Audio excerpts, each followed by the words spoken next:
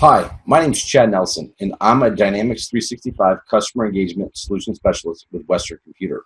In this video, we're going to review how to create an enhanced SLA.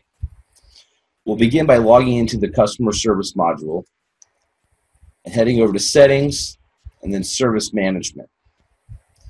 We'll then click on Service Level Agreements. I've gone ahead and pre-populated one called Service Priority. So this is based on the case entity when created, and it's determined based off of the priority option set, which is high, normal, or low. So we need to add low. So we'll begin by clicking the plus button here. I'm going to name this low priority.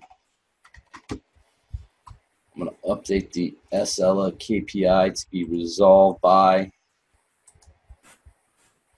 have to be case, and the field we're going to go off of is going to be priority, and it equaling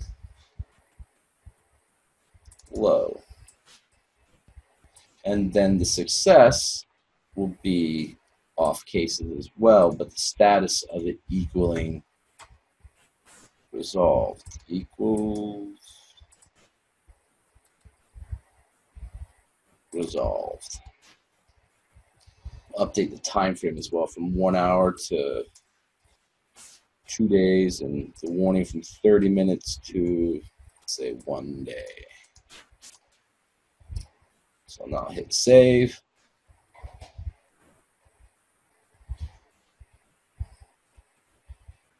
And so you can now see we have the success actions, failure actions, and warning actions. That allows us to send an email, create a record, update a record, assign a record, change the status of a record.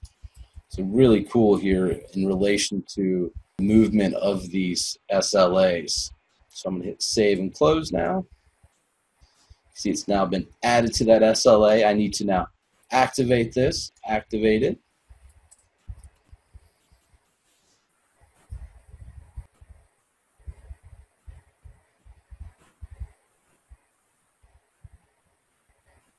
I'm also going to set this as the default. All right, so let's go test it out real quick. So go to Service, we'll go to Cases. I'm just going to create a new one here. And I'll say that the AC unit fan is broken.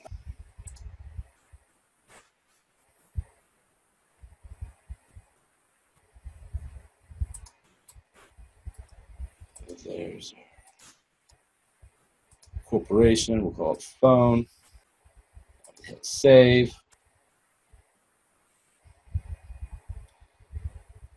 And it's the proper SLA. I'm going to just add the